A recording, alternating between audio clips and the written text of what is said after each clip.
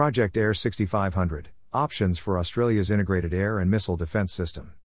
The Australian government allocated $23 billion in 2023 for the Australian Air Force, Navy, and Army to jointly develop integrated air and missile defence, IAMD, in a holistic, synchronised effort to develop military capability across the spectrum of air and missile threats to mitigate threats posed by the Chinese People's Liberation Army.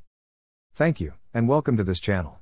If you're new to this channel, please subscribe and click the bell icon to receive a notification when new content is released.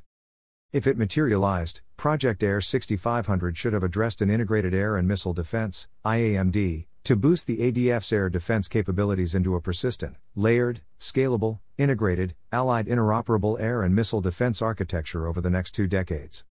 Terminal high-altitude missile defense systems can intercept Chinese hypersonic missiles, protecting high-value assets like air defenses or ships. Patriot missiles routinely shoot down the hypersonic Iskanders and Kinzhal in Ukraine, but only when the batteries are deployed and alert rather than conveying from one firing position to the next. Australia needs ground-based ballistic missile defense systems such as a ground-based mid-course defense, GMD, system, Raytheon TPY-2 radar, and ELM-2080 Green Pine missile defense radar to provide early detection and tracking during the boost and mid-course phase, target discrimination, precision intercept, and destruction of the target through the force of the collision. A combination of Green Pine, Raytheon TPY-2 radar and ground-based mid-course defense, GMD, could be the cornerstone of Australia's anti-ballistic missile, ABM, capability. In Phase 1 of IAMD, Australia should procure and place Patriot systems in each state and territory.